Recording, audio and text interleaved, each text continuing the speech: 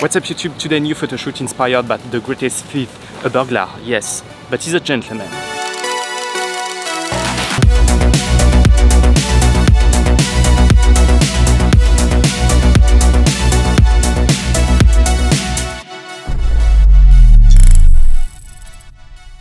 Okay, I just got mugged by a gang of pigeons. I just paid almost 25 euros for a simple espresso. What the f***? No doubt, I'm back in Paris.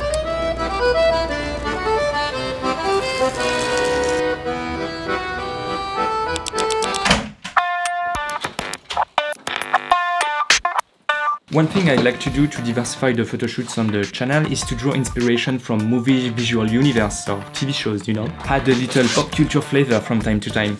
And Netflix just released the second part of Lupin with this fellow French guy I like, Omar Sy. I love the way they illustrated Paris in the show, so I wanted to take some pictures with this. Oh no. No way. No. Oh, frick. Okay, you're not gonna believe it, I forgot my ND filters. I know I don't have a brain, but... quel connard. Oh no, but you can't tell me it's okay, not in that case. If there is a day where they are essential, it's today. I don't even know if we can do the photoshoot now. Le ciel de Paris marche des amoureux.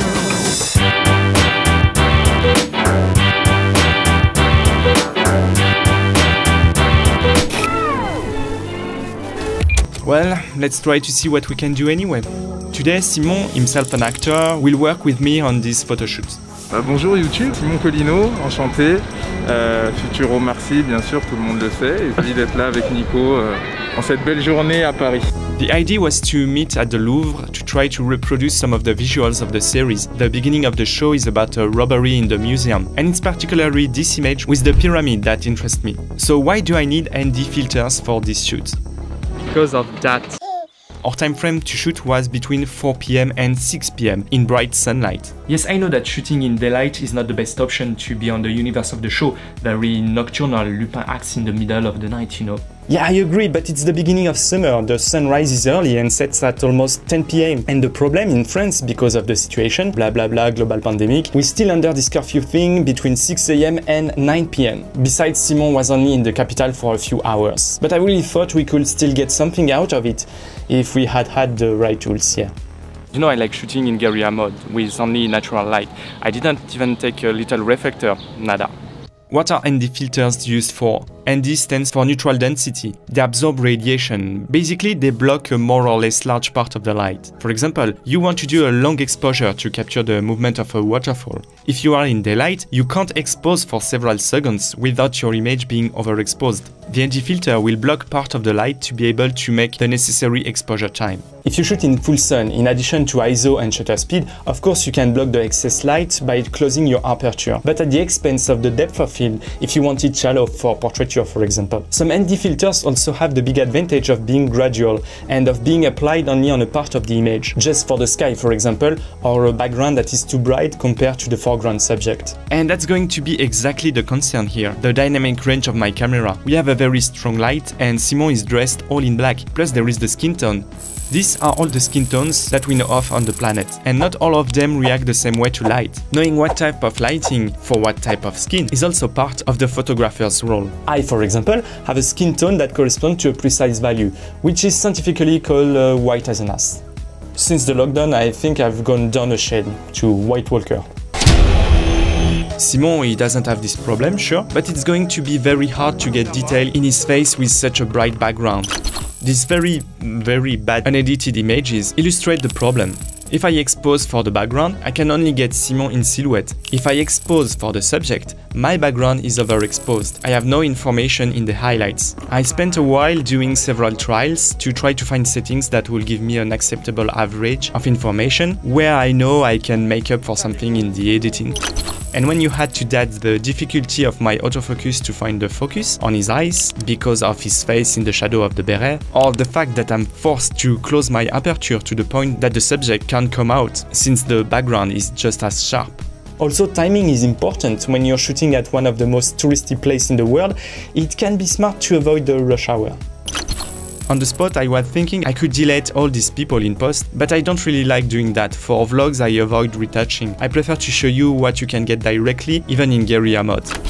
Here is the best I could get, but there are still too many identifiable elements in the background, and the light is still more than nah. Anyway, for the moment it smells like a failure, but keep faith, little one, we can make it.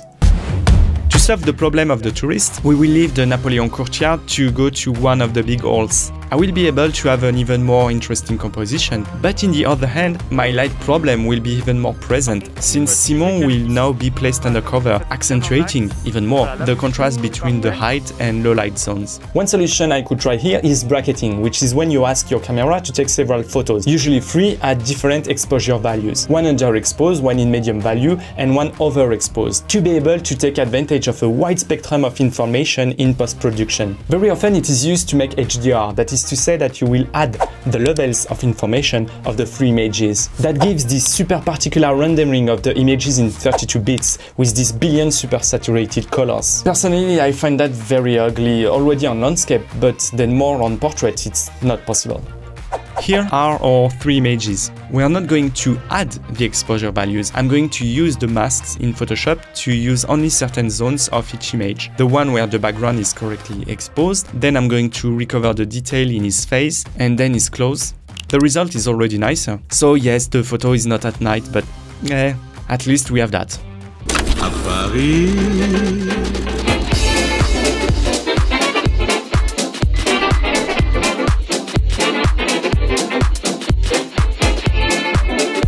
Another solution, well, simply to shoot indoor. It's not really the majestic decorations which are missing here. We will benefit from the colonnades and the vault.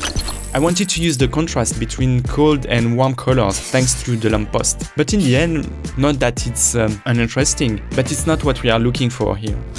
This image tells a lot more, and that's precisely storytelling that we are going to need today. By the way, I let you watch my last video entirely dedicated to this subject. You'll love it. That's it. End of the self-promotion moment.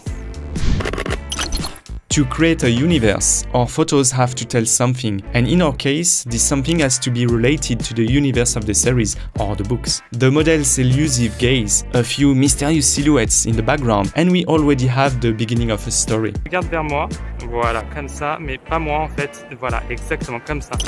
The low angle always works to put a character in a dominant position, plus the fact that we have a perfect reading of the image thanks to the separation of the shoots in terms of color and focal plane. It puts Simon, aka Hassan, aka Lupin, really in the situation you feel is going to brain us, to come up with a genius shot. Voilà, comme ça. I would say yes and no here. I like the leading lines, with this triangle composition totally broken by the random curves of the vault. I like the addition of the book, but for the I don't like part, we have these 2 additions of colors that don't bring much if not disrupt the reading. So yes, I could easily retouch that, but yeah. The low angle is a little too forced, and his attitude with closed eye gives a feeling more religious than mastermind at work. You know what, let's change location and go 1 level down, where there's usually no one, with the inverted pyramid under the Carousel du Louvre. We'll still have a problem of luminosity, because the sun outside hits the glass very hard, but at the same time it will allow us to get the cyan blue of the sky and to oppose it to the orange of the artificial lights of the hall, in addition to taking advantage of a lot of geometrical elements to compose our images. Example here, where to play only with the teal and orange, I put Simon in silhouette. A lot of opportunities to play on the guidelines, symmetry, contrast, different focal planes, where here the focus is on the background, the pyramid. It gives quite nice cryptic images. At the time of shooting, I thought it could symbolize Lupin's mind, all the connections that are made in his head, etc. But in the end, yeah, I think we move away from the universe here. Likewise, we have some nice portraits here. Yeah, okay, but we are more in a fashion atmosphere. Cool for sure, but not very mind game. There's too, it's totally out of the subject. It looks more like a liturgy than a reading of Maurice Leblanc.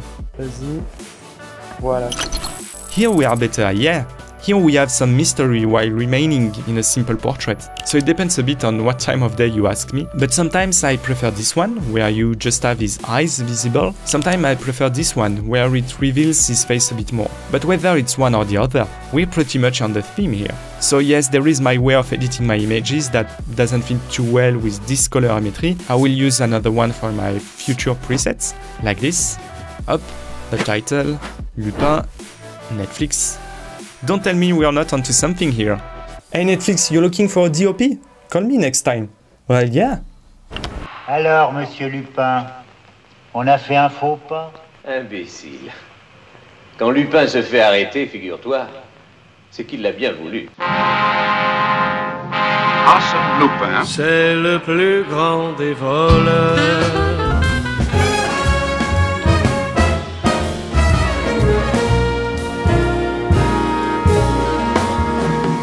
Okay, we have to admit it, it's a real handicap not to be able to shoot at night. So the last solution is also to change direction a little and work on something a little more graphic.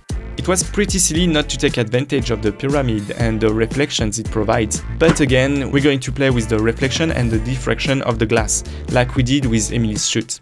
Cinepacks had sent me some other filters to test a while ago, but well, context. It's not even for this shoot that I wanted to use them, but for next one that I hope will come this summer. It's to make mosaic effects, a bit like with these things, you know? Am I handsome? Depending on the angle and placement of the lens, you're going to get different results. Like here, with environmental reflections or blurring effects. It's always a lot of fiddling around with the filter to try and make the effect interesting. Here I wanted to frame his face with the reflection. Tu vas le tenir là, comme ça. Tac. Juste en dessous? Ouais, juste en dessous, comme ça, en dessous du cœur. In this image, I like the addition of the book over the heart, but I like this one 100 times better. I find the look on the side is much more dramatic, the framing is more interesting, and the bokeh better position. Bouge plus. But the main effect is obviously the mosaic effect, and that totally fits the theme. In addition to this feeling of mystery, this psychedelic side, it can represent the mind of the character, you know, his brain that works at another level than ours. But yeah, that's definitely the image to use for the promo actually. We will talk more about these filters, but if you're interested, again, there is an affiliate link in the description, along with a list of all the gear I use for my shoots. Look at this image. Pure graphic design. These lines, these colors, his silhouette broken into several pieces. I love it. And while we are on the subject of our favorite images, we still have this opposition between straight guidelines and the curves of the vault. We have the book that takes the focus, leaving his face in the blur. We have the low angle, we have the effect of light that I found very well placed, plus the one on his head, as if we could see an idea directly emerge from his mind. And finally the reflection of the column, but which gives the feeling of a light ray coming from the sky and giving illumination to our character. Wow, bravo. Bravo. So yeah, tastes and colors. I agree that it could feel like a lot of elements and give an overloaded side to the image. On the other hand, I have this portrait, more simple. At the moment, I force myself to work at least one black and white image in my photoshoots. I still prefer color, even if it's more complex. But on this very minimalist picture, it makes sense to remove the saturation and create shapes only with the contrast. To be honest with you, I can't figure out if I like this image only for personal taste, or if it's intrinsically good. Let me explain. One of the things I like here, for example, is that the focus is nowhere. In fact, it's on the little ornament here, but in no way can it be the subject. It should be either on the face or on the title, so it's not academically correct. Well, that's what I like here. Yeah, so anyway, you can tell me what you think in the comments. Simon, thanks for your time, we'll shoot again very soon. Omar, I know you're going to watch this video, for sure. Keep going, when you can play both comedy and dramatic roles so well, you're in the pantheon of great actors. Netflix again, if you need visuals. Well, for today we rushed a bit, I admit. We had to do the shoot in just over 2 hours, including a part where we stopped to eat a crepe. And damn, I can't believe I forgot my filters. But don't worry, when I get serious about it, it's almost better, so call me. You too, my friend, I will put a much more complete video about storytelling here, if you're interested. And yeah, see you, mate. Keep on creating.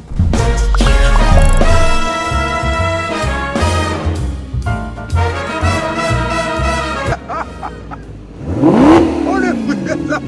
Oh, fait du mieux ça.